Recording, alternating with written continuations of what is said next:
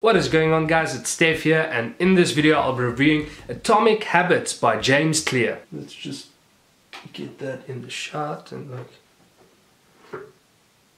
Nice. So what is a habit? A habit is basically something that you do on autopilot with very little brain power. Something like drinking your coffee in the morning. Now James Clear says that atomic habits are the basic building blocks of achieving remarkable results. If you have not bought the book yet, go buy it. Like, I'm gonna go through this very fast, but there's a lot of stories and a lot of information that I'm not telling you that's really in the book that's just amazing. It's really worth buying. So what are atomic habits? An atomic habit is a small change that you apply in your daily life that improves your life or your career or whatever, your relationships, by just 1%. So it's basically just a small improvement in whatever you're doing. And James Clear states that the best way to improve that day by day is to form habits. So there are a lot of chapters in this book.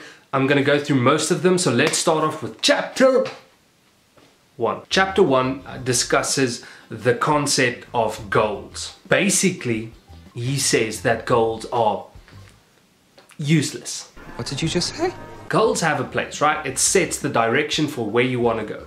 But the problem with goals are that, let's take an Olympic race for example. The guy that comes in first and the guy that finishes last had the same goal. They both wanted to win. So the separating factor from winners and losers, or success and unsuccessful, is definitely not goals. And James states that it's not the goals that make the difference, it's the system behind achieving that goal that makes the difference, whether you're a winner or loser. Chapter 2 then focuses on not changing the outcome, but rather the identity. So how do you change your identity? Well, firstly, you decide who you want to be, and secondly, prove that to yourself with small, gradual, improving wins. So if you want to be an athlete, you need to change your identity into someone that identifies as an athlete, right? So how does an athlete look? How does an athlete act? You need to become that person. And the way you do that is you gradually build up till there. So you just start off by going to the gym once a week for half an hour, and eventually you build up, to going every single day. Chapter 3, habits basically consist of 4 steps: the cue, the craving, the response, and the reward. The cue is what initiates the behavior, like you drive from work to home and you smell food. The craving is you kind of get hungry and you kind of, in the mood to eat right now. So that's the craving. That's what motivates you to take some action. The response is then the actual habit that you perform. So you smell food, you have the craving. Now you stop at McDonald's and you buy food. That's the response. The reward is you had a great meal, you feel nice, you're full. So that's the reward, and you like the reward, it's satisfying. And then they go into how do you create a good habit. So firstly, you make it obvious, you make it attractive, you make it easy to perform, and you make it satisfying. How do you break a bad habit? Well, you make it invisible, you make it unattractive, you make it really hard to perform, and then lastly, you make it unsatisfying. The basis of chapter 4 is then you should start making a list of all the habits, bad, good, neutral. Make a list of all the habits that you perform on a daily basis. So when you go through your day, just make like notes and, right, I take my morning coffee, I drive to work, I listen to the radio while on the way to work, stuff like that. Just random things that you do every day. Categorize them by it's a good habit, it's a neutral habit, and it's a bad habit. Now, chapter 5 is where the things get interesting. Okay, so this is where he teaches you about implementation intention. So the example that he gives is a study that was done with people that wanted to improve their health and fitness and so on. So they had 3 groups. The 3 groups were split up as follows. Group 1, they told them to just track how many times per week they go to the gym. Group 2 had the same instruction as group 1, but they also should spend some time reading the benefits of what exercise actually does for you. Group 3 had the same instruction as group 2, but they also had to write out a plan of how and when they would go to the gym. Now at the end of the study, they tracked how many of these people actually went to the gym at least once per week. Now in group 1 and 2, only 35 to 38% of people actually went to the gym just one time per week. In group 3, 91% of people went to the gym. And this is the power of actually using implementation intentions. Now, what is an implementation intention? It's basically just writing down an exact plan and time of what you are going to do. You can combine this with habit stacking. Habit stacking is basically taking one of the items that you wrote down earlier that you already do, one of the habits, and then combining that with a habit that you want to do. So for example, after I drink my morning coffee, I will pray for 3 minutes and thank God for all the good things that He's doing in my life. Something random like that. The people in group 3 had a sentence that went something like this. During the next week, I will perform at least 20 minutes of vigorous exercise at day, time, place. That's basically that. So it's just a sentence that helps you reinform what you actually want to do.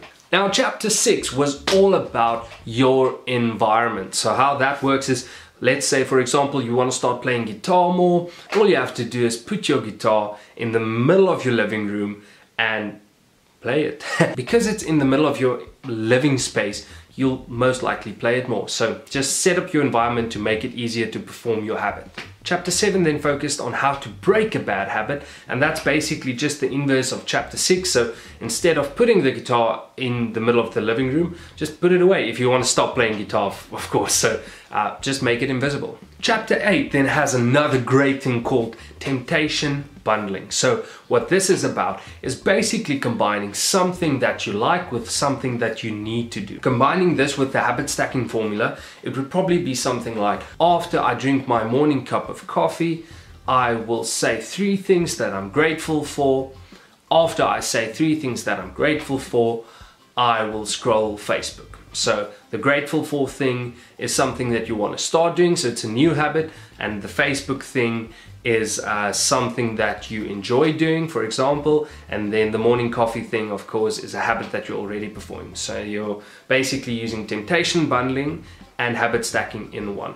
Chapter 9 is something that we've all heard. It's just about surrounding yourself with people that actually have already achieved at least partly of what you want to achieve, but surround yourself with people that are actually successful. Chapter 10 was actually the only one that really focused on like mindset. I was actually kind of scared of going into this book and it would just be like change your mindset and not a lot of practical advice, but it was kind of just the reverse. The entire book was a bunch of like, do this exactly step by step, and then chapter 10 was the only one that's really about changing your mindset. So how do you make performing hard habits easier? Change your mindset to having a mindset of I must do that to I get to do that. So instead of saying I have to play guitar now, say I get to play guitar. It's actually a privilege. You have a guitar. I mean, so just change your mindset and be grateful that you actually have the opportunity to perform this stuff. So chapter 11 starts off with a great story. It's about a college professor that has a photography class, right? And he splits up the class in 2. So he's like, guys, listen, 2 groups, 1 group, you guys will be focused on quantity. So you're gonna submit your top 50 photos, for example. I can't remember the number, but you're gonna submit, let's say, your top 50 photos. And quality group, this is now the second part of the group, so quantity, quality. The quality group, you guys have to submit 1 photo, your best photo of the entire year, right? So you're gonna do that, right? So you're gonna focus on having a perfect photo. To his surprise, what do you think actually happened? Like, leave it down in the comments. Quality or quantity, what do you guys think? To his surprise then, the best photos all came out of the quantity group, right? The quality group really struggled because they were so focused on perfection. And perfection is the enemy of any progress, right? So the key to performing better in any area is to practice, practice, practice. So chapter 12 was really also an interesting one.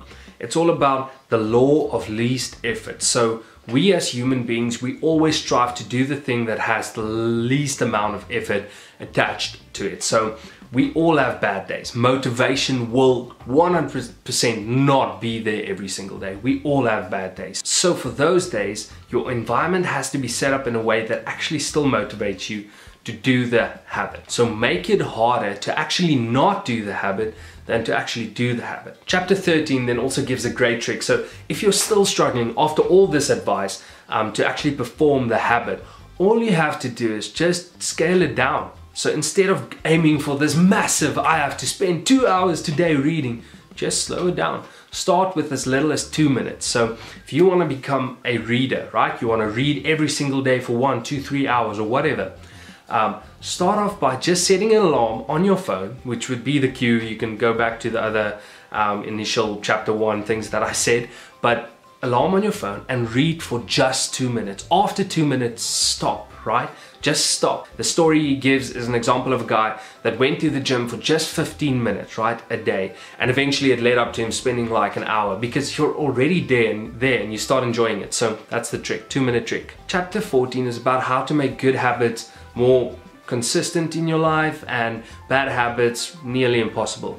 They call it commitment devices. Now this is really good, right? I've used this in my own life, it really works. It's basically like setting up a contract between between yourself, right? So setting up a contract, if you do not do this or you do that, then this is the result. So if you're a smoker, you would set up a contract with yourself, and usually it's good to have a third party with you, right? So have a friend that commits to this with you or something like that. So when you smoke, you have to run around the block in your work clothes. Random example, but this has worked really in my life. And it works better when you have someone like an accountability partner that takes accountability with you, right? So you have to then run around the block in your work clothes. So it's a really good way to stop bad habits and get new habits formed. Chapter 15 is all about making it satisfying. So making the reward satisfying.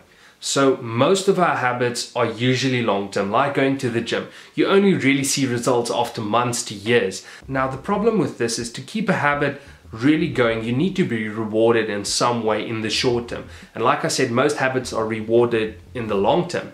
So for gym example, after every week or after every day, go for a body massage and treat yourself.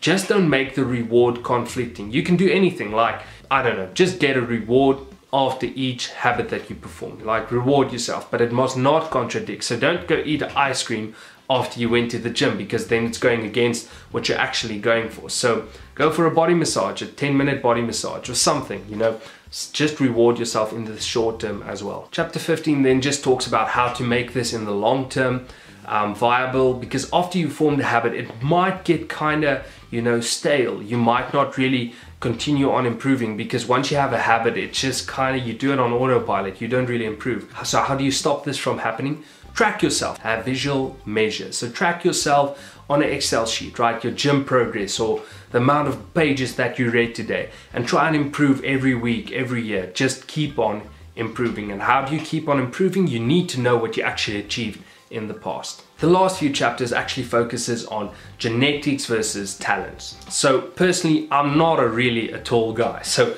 I would not do well in basketball. So I did, however, receive quite a mathematical brain, so that's why I actually do software development for a living.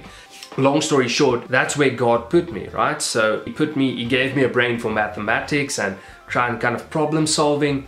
That's where I function and I enjoy it. So you need to choose an environment where you actually have some form of natural ability, where you're better than the average person. You'll be happier, and it also will be easier to make much more progress in this field that you're naturally better at than the average person. Thank you so much for watching, guys. I really hope this helped. If you want more videos like this, let me know and press the subscribe button, press that like button, and leave a comment down below on what you want to see next. I'll see you in the next one. Cheers.